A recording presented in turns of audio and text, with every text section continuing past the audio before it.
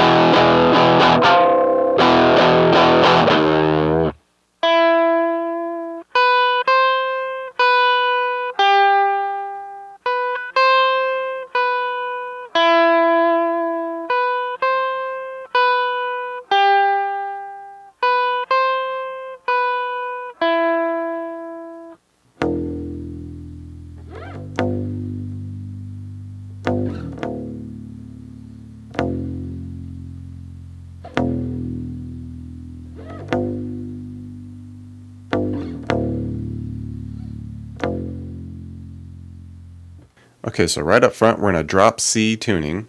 So we got C, G, C, F, A, D.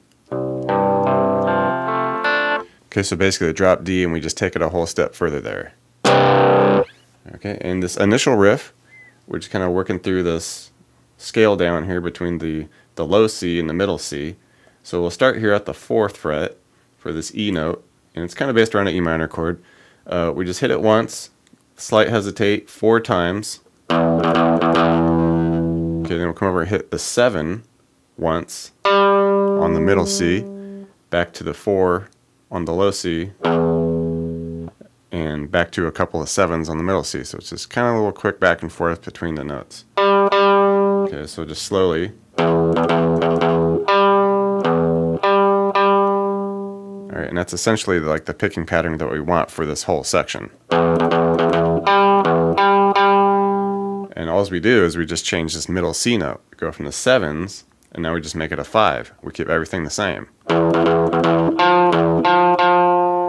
Alright, and we work our way down again to where now we're just at 4s. So it's pretty simple here.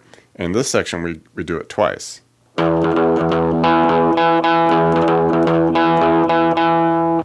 For the harmonics in this break section, we'll come up here, and we're basically hitting a E note, B, C, and then we hit a E, E octave, F.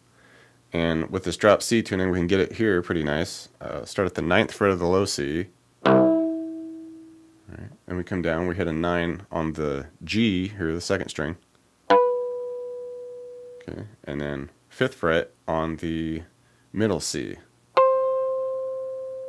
Alright, and 2nd section, start with that same 9 on the low C for that E. Then we hit the E octave just at the middle C 9 now. Alright, and then we come over and hit 5 on the, what was the G string here? F string now, so a 3rd from the bottom, and just 5th fret. Okay, so kind of like the same spots, we just drop it down a set the 2nd time through. Alright, the big pre-chorus section comes in, and this is kind of like a C suspended 2nd chord. Basically we just hit the open low C, and we're going to hit these octave notes at the 7 on the G string here and the 9 on the F string. Okay.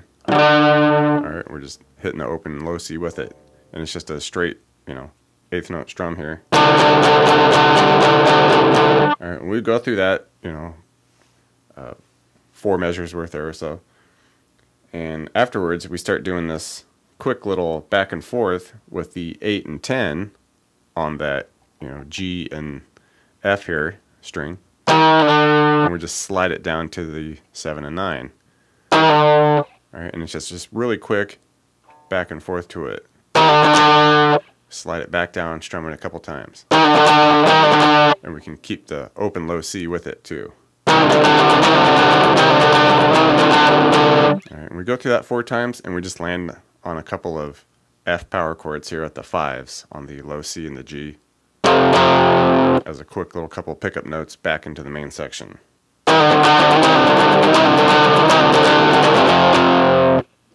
There's a slight addition here with the second break section, and it does all the harmonics and all that fun stuff, but then it also does a little bit where you can do 2 different sections here. You can either do it behind the nut here where we just hit these strings, kind of leave everything open and keep it just real dissonant crazy. Alright. And it probably sounds even better if you strum it behind the bridge. Unfortunately, I got a certain tailpiece here doesn't let me do it, but yeah, you know, some like Gibsons and Gretsch, you know, those styles with the 2 different tail stops and the bridge. There's a little section here, and you can just strum that. It sounds good too.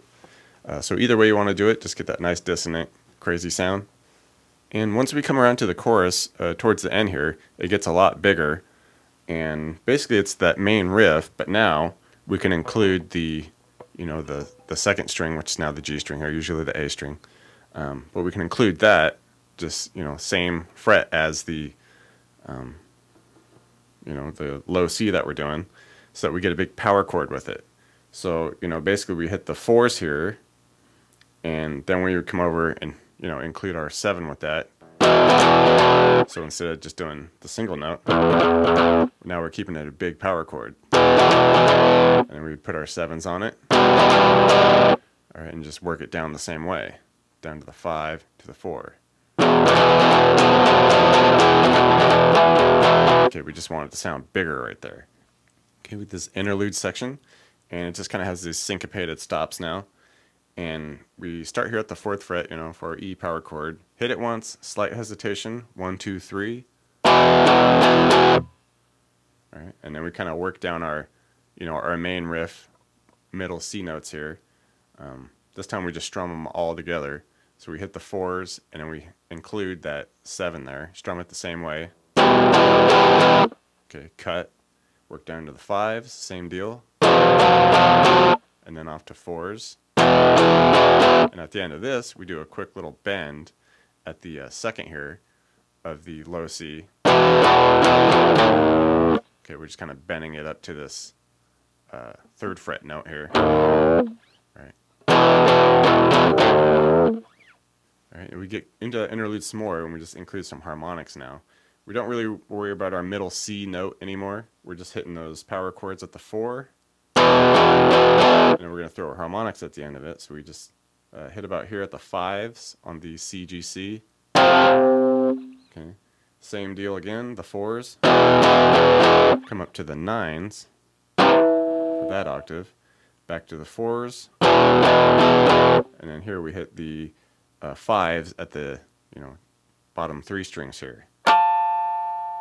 Alright, and then back to our 4s with the 2 bend at the end. And at the very final section there, and you know, at the fade out, there's this cool little piano riff that happens, and we can get to that pretty easy here. Okay, we come up to the 7th fret on the 2nd string here.